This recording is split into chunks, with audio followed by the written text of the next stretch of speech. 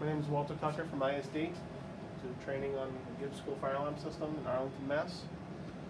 So this panel should be, you have a voice evac panel here, but you have amplifiers throughout the building. You have multiple amplifiers on the upper floors, and you have amplifiers in this cabinet as well. It has this in there. Two of them here. I think you have two. I think you might have one on each upper floors. Yeah, I think I see them in the IT closet. Yeah, exactly. Yeah.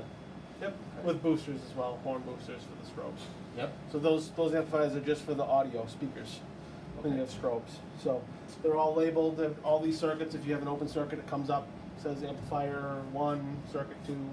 Yeah. It'll tell you all that fun stuff.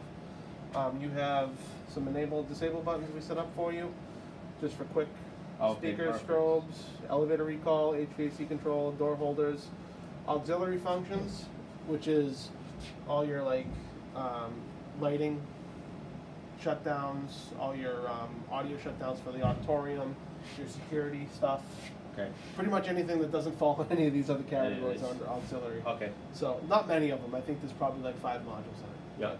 Yeah. Every time you hit the button, so like for example, if you want to disable that, they come up, does disable percentage. This is a 3030. I don't know if you're familiar with the 3030 with the big screen. So, see IT room, public address system. Yep. See 9. It gives you like a The tally zone, right yeah. there. Okay. So obviously troubles are troubles, like ground faults, open circuits, invalid replies are troubles. Disables come up as other. Okay. Because they're in trouble, but they're technically not troubles because you did something. You did. Exactly. So, and then obviously just press the button again, re-enables it. Okay. System goes normal. You do have these 2 messages as well. I don't know if you guys do your own testing. We usually do the testing with the elevator company for the elevator recall. Yeah. So the biggest thing is like disable the speakers, strobes. If you did have to set the horns off for some reason, you wanted to make sure something worked, you have this test message and the test clear message. Okay. That's just a pre-recorded message so that you don't have to pick up the microphone and say we are testing in the building, or have the office do an announcement. It's right here. You can do it right from here. There's a speaker in every room in the building, so that'll announce everybody in the building of what's going on. And then you have a test clear, which is play that after to say that the testing is done. Anything after this is a real event. Okay.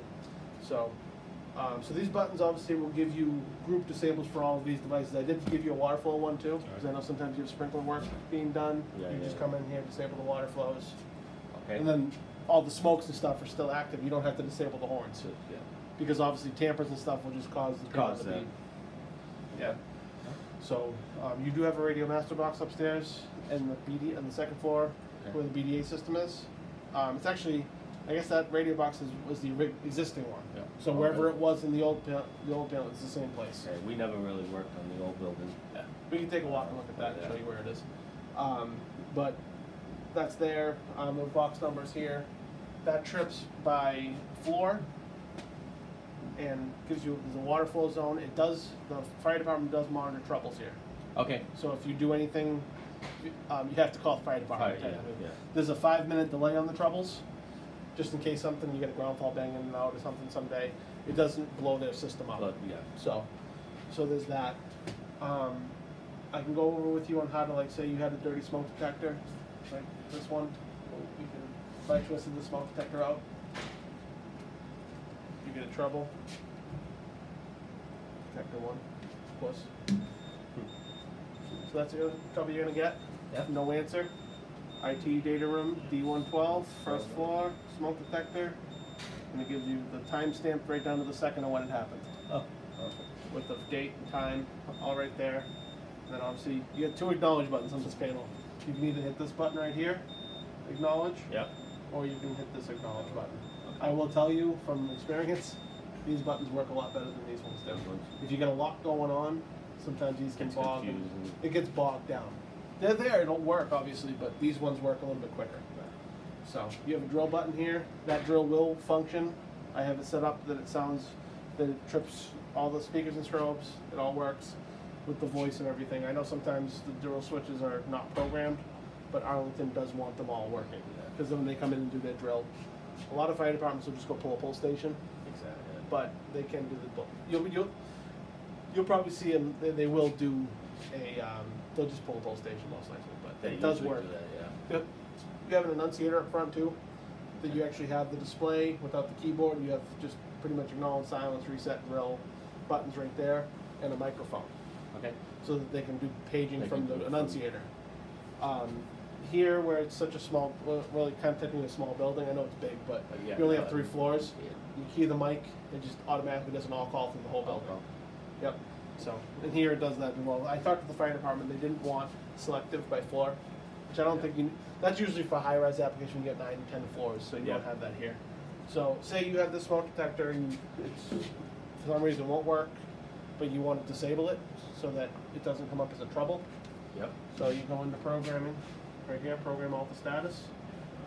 Passwords all ones for your. Yep. You must be familiar with this side. Yep. So you hit accept. Choose one option, alter status, disable, enable. And then it comes up detector.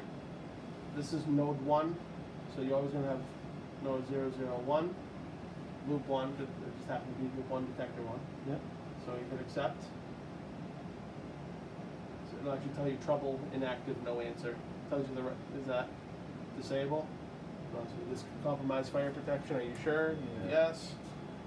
It's all liability. Yeah. So that's all set. So now that point's disabled, and when we back out of program, you'll notice trouble's gone, and it's back as an other now. So technically we have no troubles in the system, even though the trouble light's on. Okay. Trouble light's on because they still consider a disabled point as a trouble. It does, it will report to the fire department as a trouble, but at least you can look and say, look, we have no troubles, I disabled a smoke detector because we have to order it. We got Yeah. Order, so. So, and that'll work better too because you're not always going to be able to reach them. Sometimes it's up high or it's a duck smoke. Yeah, You're going to be able to do the same exact thing with a duck smoke. Okay. So, and obviously when it's disabled, you're going to look at this. It blinked real quick because this has voltage. When it's disabled, it will do an initialization when you twist it back up. That's the panel just making sure it's there. It's still. Yep. While it's disabled, the lights will not blink. Okay. That goes with even all the control modules. If you disable them, they'll stop blinking. That's Yep. how you can also just verify that they Yeah, are yeah. disabled. Yep. So that trouble, the system initialization, that's just going through the whole system right now. It's checking every device because something changed. We clicked in a new head. It's just double checking it. Yep. And any troubles that come up from this is because it sees something it doesn't like. Say you take down the heat detector, you put a smoke detector back up. It's Yep. going to come up and say invalid detector. You have to switch it on. So the system knows more about itself than it probably should. But yeah, it's very intuitive. So from there, I mean other than that, that's really it. We can show you what troubles will look like, but I mean the trouble's going to show up. Yeah. Booster, second floor, open circuit. Yeah, it's pretty straightforward. You got to go to the obviously that won't tell you what's wrong with the booster. You have to go up to the booster and see what lights are lit. Yeah. But it's all supervised. Everything's good. So yeah. Yeah, the biggest thing is, like I said, we do the elevator recalls. We do that in house, so. Yeah. So you'll It's just be able to just come in and do speaker Program, strobes. just the password 111 with those two. You don't even have to actually do the passwords. Oh, you don't need? Nope. You just walk That's up. only for programming. It's only for programming. Oh, okay. All you have to do is come up and hit speakers and strobes disables. Maybe even the door holders, so you don't have to go walk around and reset all the doors. Okay. Because that's done on your annual by your That's- fire alarm company. yeah. And we go from there. All right, so you don't even need a password. No, you don't even need a password for this. All you need is this key. And that key. Okay. So it's pretty protected, that's Yeah. why we don't mind doing it for you guys. We don't put a master box disable on here, per the fire department's request, because Yep. the fire department wants to know when you're doing it. Yeah. They just want to be able to monitor it so that, not that they don't trust you, they don't trust certain people. You know, yeah. That, I'd rather call dispatch. yeah, exactly. You don't want one of the teachers coming in here and hitting disable. It's a crazy world we live in, unfortunately. So, we'll re-enable, actually, you want to try to re-enable that detector so you get a little bit of field support on it? It's 881, just fill the line with it.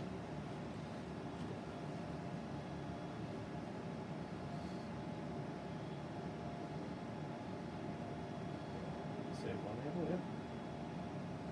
It is detector 01 though. Yeah, but you gotta do node 1 as well.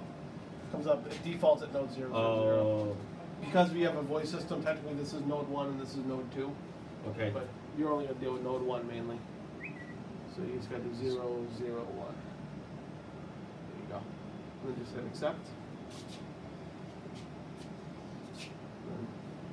And it'll tell you that it's disabled and active. It'll actually tell you the values of the smoke detector too.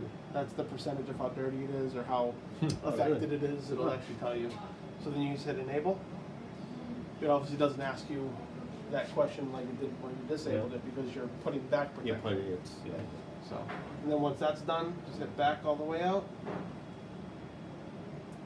and the system goes normal. Huh. So, That's pretty cool. if you want to look at the history, in here, Yep. history display, what you'll usually walk up to is actually this. You'll see this. It actually says the notifier logo. And we have done it in the past. If you guys wanted to put the school logo on there, you could. We've Yeah. done it in the past, but It's in a closet. isn't yeah. it? Well, there is an enunciator out front too. It'll show Yeah. up there too. But I've seen people do it. Actually, well, I talked about that later. Main menu. So if you go to the history, hit main menu, history display, and you can actually look at the always look at the local history. You can do either troubles only, supervisors only, all events, alarms only. You can set a date and time interval. So if you say you were on vacation, you want to know what happened last week, something happened, you can actually set the dates A lot of when you want to look at it's it. over the weekend. Sometimes the fire department will come in and just. Yeah, because like right now, if you looked at all of the events, there's 4,000 of them. Whew. I don't know about you, but I don't want to scroll through all 4,000 of those just to find that one ground fault that banged in on a Saturday Yeah. or something. So you can always go. So say you do troubles only. There's only 463 of them. Yep. You can do a date and time interval and find. We'll look Over the at. weekend. Yeah, we'll look at 8 o'clock. So just for training purposes, 8 o'clock a.m. from this morning to now. 53. Which I'm surprised that there's that many. That's a lot. Honestly, no, I'm not surprised because that was probably me disabling and enabling stuff. Because any single Oh, because point, they put the point, so when Yeah. you disable. when you enable, It's one speaker, but it's really 10 or something. yeah, when you enable then disable, 1 point, that's 2 events in the Yeah. enable and the disable. So it logs everything. And I've actually seen stuff where you've seen, like, you've probably seen troubles that just come in real quick. You know, barely beeps. Yeah. It'll log it in the history. Yeah. Okay. It'll log anything from a tenth of a second or something like that. It's pretty accurate. So from there, what else is on here? Read status. You can look at it. You can look at a detector. So we can look at once again loop 1 detector 1, node 1 loop 1 detector 1, and I'll actually tell you all the settings of it. See, action status none, very clean. It's brand new and it's got a cover on it still, which it shouldn't. So, it's pretty, it actually will tell you too, all the zoning is zoned too. But you shouldn't have to get worried into that. So, it tells you the alarm threshold, the pre-alarm threshold.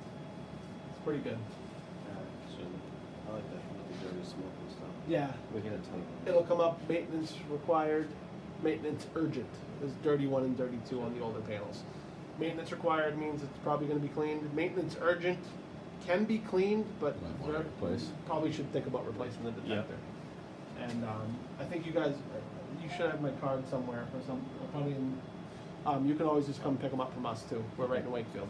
So Oh, perfect. you can order anything from us, notifier parts wise, detectors, pull stations, whatever you need. If you find out you need more pull station covers and stuff like that, you get those too. So from there, that's pretty much it. You want to see the other locations where they are? Yeah, I'd like to. Yeah. So we can take a look at those stuff. And, you'll monitor both BDA systems through this. So anything after the BDA systems comes through here, will trip on the radio box out.